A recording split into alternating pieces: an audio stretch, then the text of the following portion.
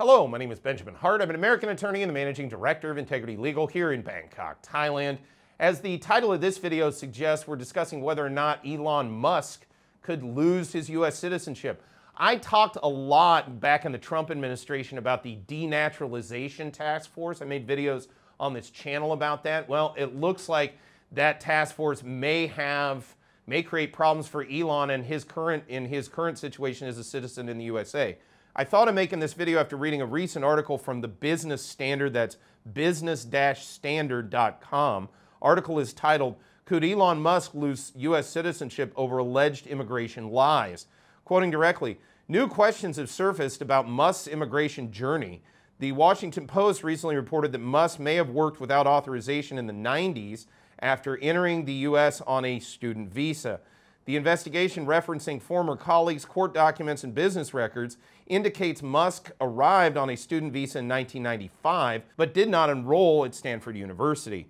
Instead, he focused on founding Zip2, an early tech venture. According to Zip2 board member Derek Proudian, investors insisted Musk and his brother Kimball secure work permits within 45 days. Quote, their immigration status was not what it should be for them to be legally employed running a company in the U.S., Proudian told the Washington Post.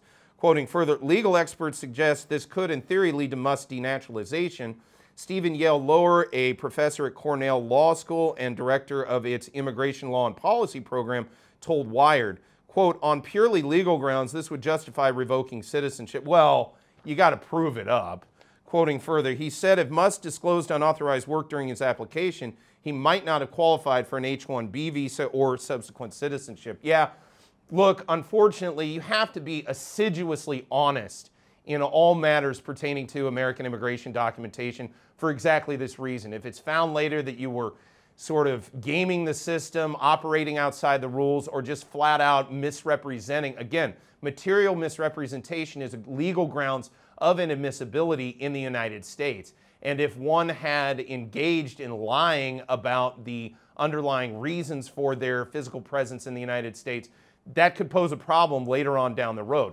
Now, that said, student visas especially, and prior to the Trump administration acutely, were very nebulous. And what do I mean by this? Well, there's this notion of duration of status. Yes, you're not necessarily work authorized, but is that a ground of inadmissibility in and of itself? Not necessarily.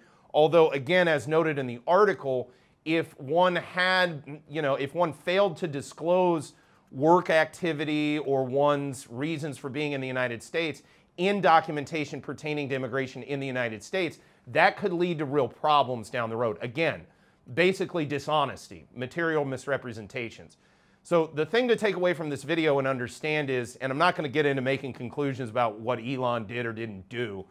Again, I don't think we have enough information to really do that. And so-called legal experts, I find that even that term sort of spurious. In any event, point I'm trying to make is you must be assiduously honest, meticulously honest, if you will, in matters pertaining to documentation associated with immigration to the United States.